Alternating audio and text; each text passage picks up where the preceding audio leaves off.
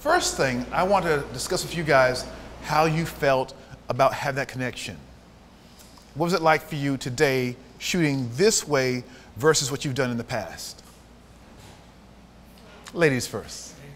For me, it was eye-opening, like I was saying earlier, to like how much easier it is to connect to the model when you put down the camera and actually speak instead of having one eye behind the camera and talking from underneath to the model, to actually put it down, set everything aside and connect and explain what's great, what other things you would like the model to do, and I felt model responded much better to that.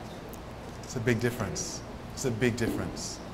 I would have to agree that more that interpersonal dialogue made the difference. I can compare it to prior shoots I've done in the past. Now looking back, it's more kind of like this shotgun approach. I was thinking if you have that distance from from your subject and you're kind of like barking it, it's not as targeted. But then if you just simply rest the camera down, get up to make it more direct and personal, there's much more focus and that connection with the model. It's a big difference. I learned this from working on Victoria's Secret shoots as a photo assistant.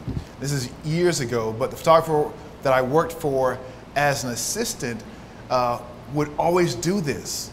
And as an assistant, I worked for a lot of photographers. So one day I'd be working for somebody shooting fashion downtown Manhattan. Then I worked for this other guy shooting fashion on location. Then I worked for another female photographer and she'd shoot a big catalog. Then I worked for this other guy. It was always the photographers. And seeing each photographer shoot a different way taught me a lot.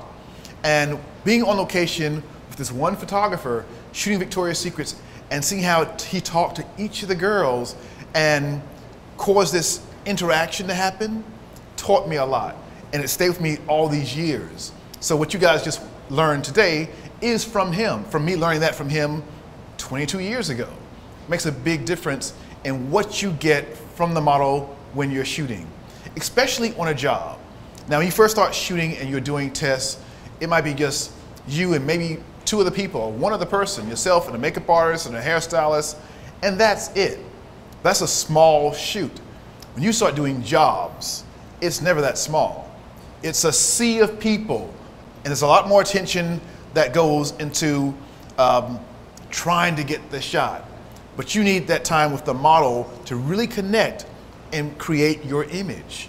Because on the job, you'll have your client in your ear, you'll have a hairstylist here, you'll have, if it's advertising, you'll have your client who's the art buyer or art director in your ear, and then their client off to the side giving comments. So you still have to make time to zip away and create that bond with the model so you can get your shot and make your clients happy. And once they're happy, they hire you over and over and over again. So I know this is all about working with models. This workshop is about working with models. But what you learn in doing this will help you in anything you do. In anything.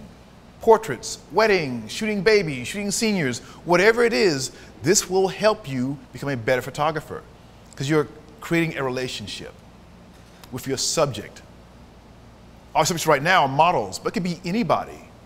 It could be, a 5-year-old, a perfect stranger. It doesn't matter. So later on tomorrow, I'm going to talk more about personal projects because that's what really refreshes you and keeps you alive and recharges your battery when you start working a lot. But this industry has taught me how to relate to people, even strangers. So those who have been following me on my Twitter know that I've been doing this project all over America this year, traveling from East Coast to West Coast, from the Golden Bridge to the Brooklyn Bridge, from the first state in the country to the 50th state in the country, all working on this personal project. And I'm shooting strangers. The idea is to shoot 50 people around the country. And I'm shooting 50 strangers who've never met me before, and I meet them, and they've got to trust me to let me make their portrait. This industry taught me how to do that. To walk up to a stranger in middle America and have them trust me a big black guy who's a stranger and make their portrait. That's powerful. This industry has taught me how to relate to people and have them trust me to make an image. That's powerful stuff. I've done 47 images out of the 50. 47 I've done. I'll do 48 tonight. I'm going to invite 2 of you to come with me tonight to do number 48 on this project. And I want to invite all of you to find out more about it by following me on Twitter at MatthewJordan_S. And you'll find out more about it. I'm not going to say what the project is, but it involves going into the next 100 years, and it involves the White House. I'll leave it there. So that was a lot of suspense there. This is so exciting. It really is. It really is. It's great having a personal project, especially in the fashion industry. If you're working a lot, you can, or working in any industry for that matter, if you're doing tons of weddings, you can get burnt out if you're shooting a lot. And we all want to work, of course. It's a great thing to work a lot. But you need to recharge your battery. And personal projects recharge your battery. As a matter of fact, it's funny. The same photographer I worked for as an assistant 22 years ago, who was shooting Victoria's Secrets, he gave me probably the best advice I've ever gotten in my career. And he told me back then, he said, you know, my biggest mistake in my career was not doing a book of personal work. He's like, Matthew, when you start shooting, make sure you do books of your personal work. And I've taken that to heart.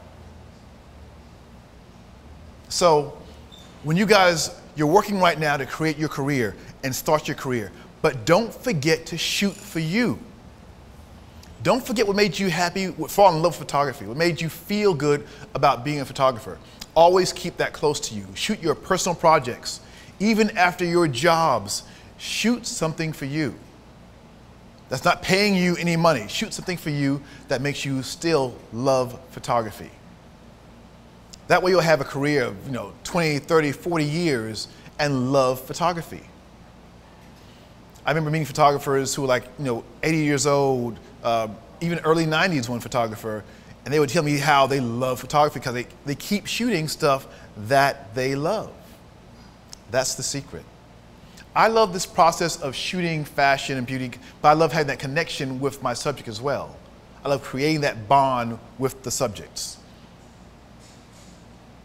Doing the work is wonderful. It's all well and good. I like it. I like it looking at it that way, lights out version. So here I have our model the first time. She's trying to get into the feeling, and these are brand new models. These girls are not experienced. They're just learning to become models. So it doesn't get any harder than this, to work for a brand new model and try to get a shot.